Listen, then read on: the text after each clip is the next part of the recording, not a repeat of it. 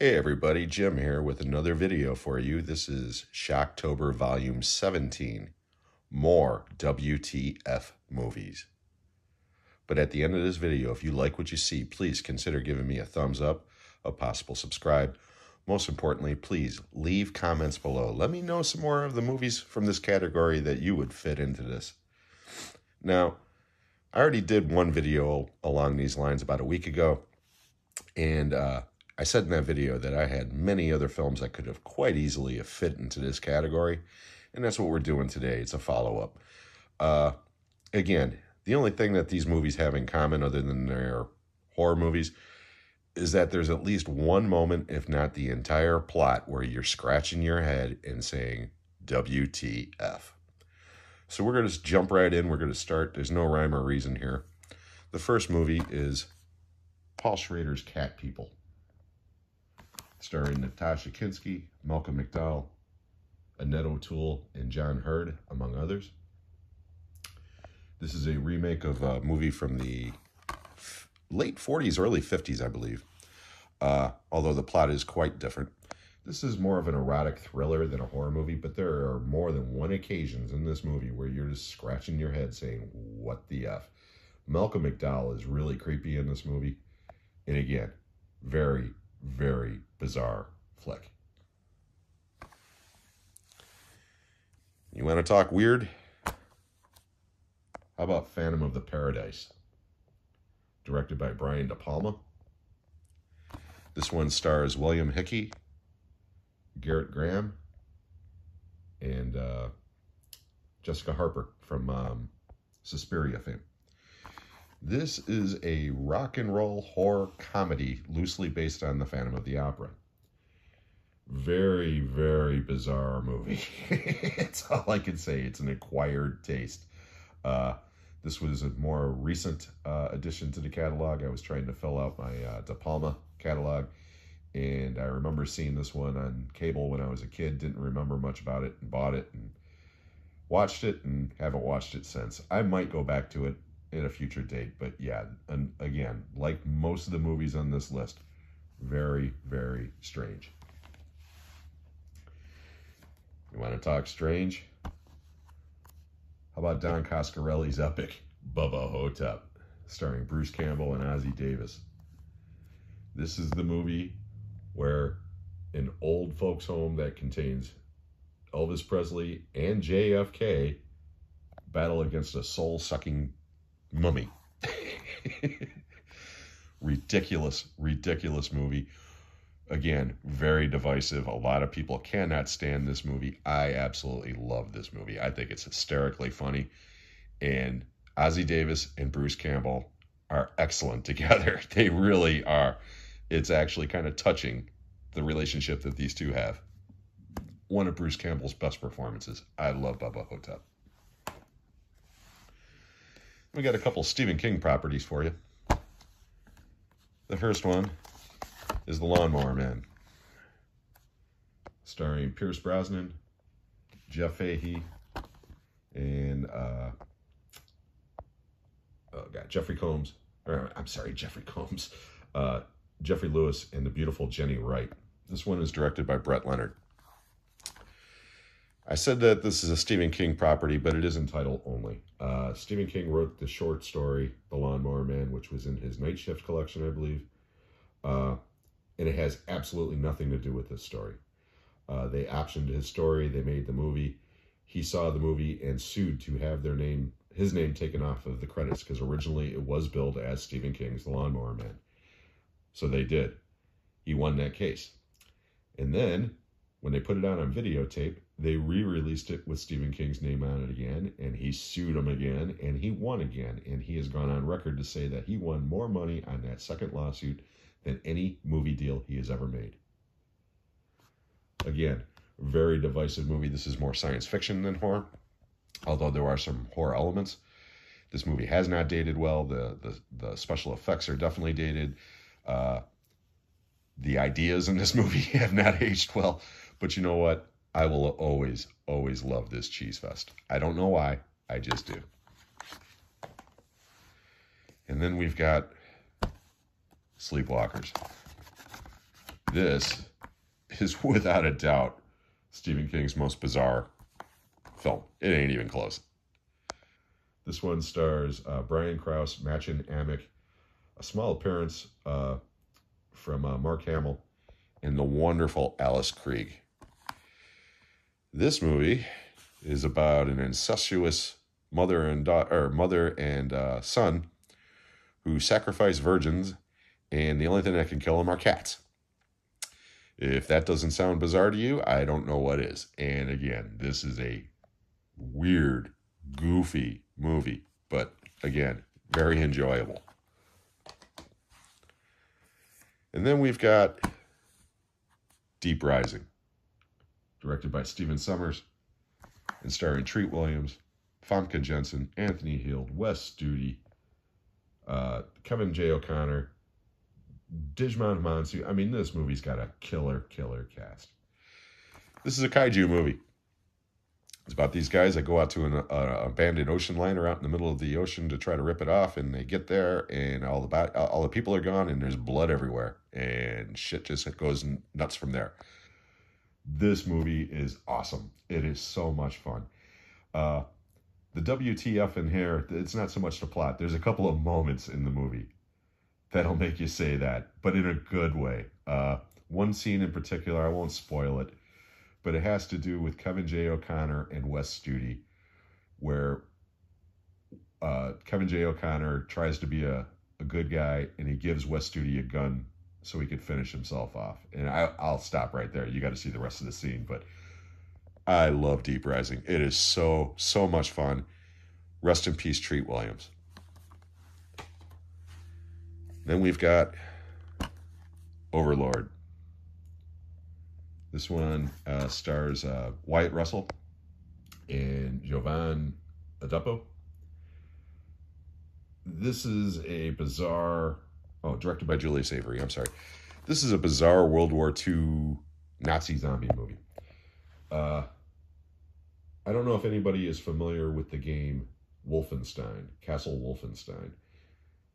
This movie is Wolfenstein the movie, because it is literally the same plot as the game, with Nazi zombie occult creatures going on, super soldiers, the whole 9 yards. This movie is balls out fun. It is, like I said, it is very weird. There's a couple of moments in this movie, again, you'll be like, what the F? But man, this movie's entertaining as hell. And then we've got Dead and Buried. This one is directed by Gary Sherman, and it stars James Franciscus, Jack Albertson, Melody Anderson, and a very young Robert Englund, Freddy Krueger himself.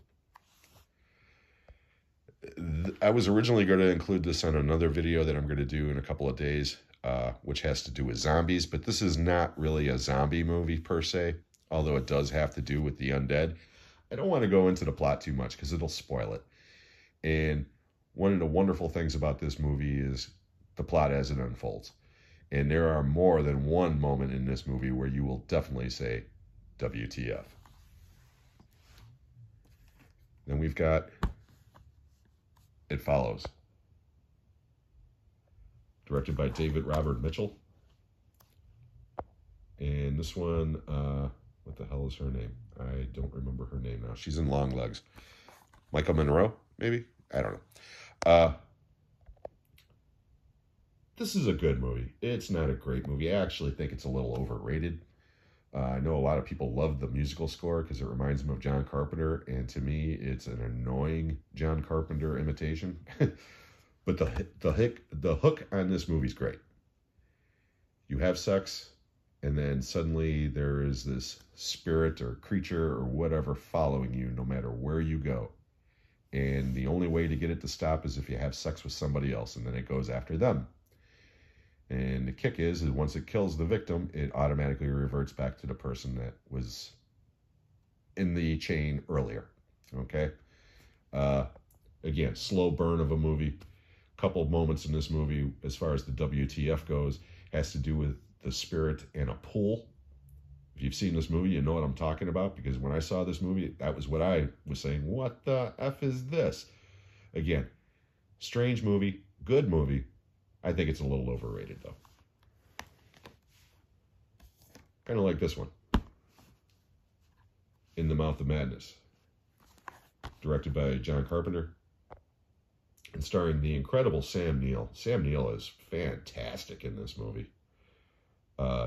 John Glover, Charlton Heston, Jürgen Prochnow, and David Warner, among others. This was the third part of John Carpenter's Apocalypse trilogy, with The Thing and Prince of Darkness being the first two chapters, and all three of them have to do with the end of the world. This one is the weakest of the three, in my opinion. Now, I know I'm in the minority here, because In the Mouth of Madness is one of John Carpenter's most beloved fans, and the supporters of this film are very, very loyal to it. They'll draw blood in defense of this movie. And again, I like this movie. I do. There's some really wild imagery in this movie. And again, Sam Neill is fantastic in this movie. But quite frankly, the plot itself left me wondering, what the F? Because there are so many times in this movie, the first time I saw it, I was just confused as hell. Again, solid movie. It's not one of my favorite Carpenter films, but I do like it. And then we've got Jacob's Ladder. Directed by Adrian Lyne. And starring Tim Robbins, Elizabeth Pena, and Danny Aiello. And a small appearance from Macaulay Culkin when he was just a little guy. Jacob's Ladder was written by the same screenwriter, Bruce Joel Rubin, who also wrote Ghost. And both of those movies came out the same year. He said that Ghost was his version of heaven, and Jacob's Ladder is his version of hell. And throughout this movie, you're wondering what the F is going on, because this movie is bizarre, but man, is it good. And the performances are great. Tim Robbins, it's one of his best performances by far. And there are some really, really creepy visuals in this movie. It has been remade. I have not seen the remake. But again, the original Jacob's Ladder, fantastic film. Okay, and then we're going to go to a couple killer movies. First one is Wes Craven's Shocker. This one stars Mitch Pileggi, Peter Berg, and what's his name? Michael Murphy, I'm sorry. This is about a killer who gets the electric chair, and by some combination of witchcraft and whatever else, is able to transform his body into electricity, and it's able to go from person to person to person. And this movie's ridiculous. It is absolutely ridiculous. And again, definite moments in this movie of WTF, especially the finale, where this guy, Horace Pinker, the killer, and Peter Berg's character are chasing each other through TV land and popping up in different TV shows and shit. It doesn't make a lick of sense. I love this movie. It's ridiculous. I mean, it is completely ridiculous, but it is a lot of fun, and it has a killer heavy metal soundtrack. I love Shocker. Then we've got a foreign film for you from Takashi Miike, Ichi the Killer. And if it's a Miike film, you know it's WTF, because this guy specializes in these films. It's the guy that did Audition, among other movies. This movie is beyond bizarre. I don't even know how to describe this movie. And it's very violent. It's very disgusting. WTF all over this bad boy, because again, I'm struggling to even describe what's in store when you watch this movie. Again, not for everyone. You've got to have a very, very strong stomach for this one. This one is extremely, extremely graphic. But Ichi the Killer, definitely a WTF. Then we've got American Psycho. Directed by Mary Herron, and starring an incredible Christian Bale in the lead role. Reese Witherspoon, William Dafoe, Samantha Morris, Jared Leto, Josh Lucas. Great cast. Great cast. This is based on the novel from Bret Easton Ellis, which I did read. And that book is unbelievably disgusting. It is hard to read. It is beyond gnarly, okay? And when I heard that they were making a movie of it, I was like, how in the hell are they going to pull this off? Because like I said, that book is unbelievably nasty. And then I saw the movie and realized, this is genius. They turned that gnarly, dark movie into a comedy. And that's exactly what this movie is. It's a dark comedy. Not for everyone, like most of the movies on this list. Christian Bale is unbelievable in this movie. He is fantastic. Please, at least give this movie a chance if you've never seen it. Like I said, it's very divisive. Most people do not like this movie at all. It's an acquired taste. But if you can get around some of the goofiness and just stick to the performances and the core of what the movie is, it's brilliant. We're going to end it with this one. James Mangold's Identity. With another killer cast. John Cusack, Ray Liotta, crazy Gary Busey's son Jake is in this one. Rebecca De Mornay. Just so many great character actors. John McGinley. Name after name after name of great character actors in this movie. This movie is about a group of strangers who get stranded in a motel, and they start dying one by one in mysterious ways. And there is a moment halfway through the movie where it is a huge WTF moment. Now, I kind of saw where this movie was going before it got there. I did not see the ending. And the ending is great. And it's another one of those WTF movies. Identity is awesome. It's a lot of fun. Like I said, it was directed by James Mangold. He did this one before he did the Wolverine movies. But like I said, Identity is a fantastic movie. If you've never seen it, please give it a chance. I think you will really enjoy it. And I hope you enjoyed this video. If you did, please give me a thumbs up, a possible subscribe. Most importantly, leave comments below. I don't know if I'm going to drop another video tomorrow, but I will be back at it on Monday. And I also want to give a quick reminder that this coming Tuesday night,